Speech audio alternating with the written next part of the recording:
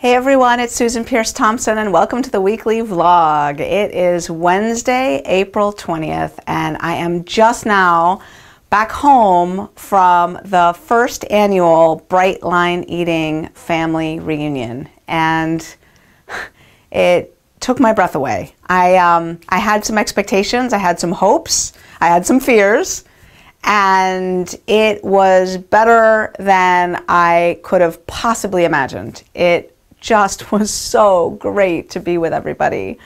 Oh my goodness, there were a couple hundred people there, I think 230 altogether, and I know that of the thousands of people watching this vlog today, most of you weren't there. So I just want you to know that we thought of you, we missed you, I missed you, and we held you there in our hearts. And I also want you to know that my team and I are very, very busy right now, very busy putting together a series of webinars that are going to bring as much of that family reunion to you as possible. So watch your email over the next few days. I think you're going to get the first email about the first webinar in just maybe 4 or 5 days. So watch your email closely. Because we know that some of you couldn't make it and it broke your heart that you couldn't be there, and we're going to bring as much of it to you as we can. So that said, today in the vlog I want to talk about something called post-event collapse syndrome, and more informally in Bright Line Eating called re-entry. So I have already gotten the message about 3 different people who've had binges since the Bright Line Eating family reunion. And it doesn't surprise me. I mean, it's not something I love. Of course, I would want no one ever to have a binge ever. But after an event that was amazing as that one was, where we were in sort of a cocoon of love for 3.5 days, completely surrounded by like-minded, open-hearted, concerned, attentive, loving, beautiful people, and we were going deep and sharing stories and exploring and shoring up our bright lines and doing all this great work. Then to leave that environment and come home and experience an intense day of travel, followed by being dumped back into a world that is not ship-shape. So there's emails that haven't been answered for days, there's laundry that needs to be done, the fridge is empty and you need groceries, and you know, now you gotta kind of let go of the excitement and the big workshop high, you know, that amazing feeling, and like, oh, now it's back to life as usual. It's kind of an interesting thing. Most people don't realize this or think about it this way, but after the big event, after the big holiday, after the big trip, is actually when most people struggle with their bright lines, not during. You'd think that during the holiday, during the trip, you'd struggle with your bright lines. And some people do, because, you know, usually there are food challenges associated with that. But it's actually coming home that poses the biggest risk, re-entry. And so some of what I did on Monday, which was my big re-entry day, my husband and I took a red-eye flight on Sunday night, landed in Rochester, New York at 9 a.m. on Monday morning, and I had the day to gradually, slowly, in my jet-lagged, sleep-deprived state, do laundry, get to the grocery store, settle in. Now, I did happen to arrive home on Monday morning to a daughter, Zoe, who'd been vomiting 4 or 5 times that morning already. I think 5 times she vomited on Monday morning. So it wasn't quite the relaxing day of re-entry that I hoped it would be. She's doing much better now, thank goodness.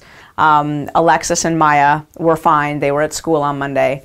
So anyway, I just wanted to just say that I planned a day on Monday where I could gradually get reintroduced to my life, just knowing that historically I've done a lot of travel and re-entry is the hardest piece. And you know, it's just a simple thing of stress and support. You know, here's your stress, your support's got to be up here. But when you're coming home, all of a sudden there's all this extra stress because of all the laundry and the email and the groceries and all that. And, you know, all of a sudden from your workshop not being there anymore, your support feels like it's down here. So it's just a temporary place of everything feeling out of whack for a little bit. So Anyway, everyone else who's traveling home from the family reunion, I hope that you took and are taking a little bit of time to have a gentle reentry. So there's one other thing that's on my mind today for this vlog, which is that, I don't know if you've heard this story, but the Food Revolution Summit is coming up. It's late April right now, and the Food Revolution Summit starts in late April, so it's right around the corner. And this is the Food Revolution Summit of 2016. Now, the story is that last year, for the Food Revolution Summit of 2015, a few months before the summit, I sent Ocean Robbins, who didn't know me then, an email saying, hey, I introduced myself a little bit. He knew of me a little bit. I had introduced myself before. But I introduced myself and I said, I would love to speak on your summit. And this was last year. And he wrote me back a very kind, but rather dismissive email saying, essentially, thanks for offering. We actually are trying already right now to pull a list of 21 speakers out of a possible array of 125 people that are already on our radar screen. And so basically, it's not happening. Probably not. Thanks for offering, though. And so, you know, that was what it was. I was disappointed not to get consideration, not to get to speak. And then what happened was, during the summit itself last year, our Bright Line Eating tribe, which last year was 6,000 people, our little tribe of 6,000 was more engaged in the Food Revolution Summit and watched more videos and purchased more empowerment packages at the end of the summit than other people who had tribes of, other tribes of 100,000. We were 6,000 and they were 100,000. And our little tribe of 6,000 had more engaged people.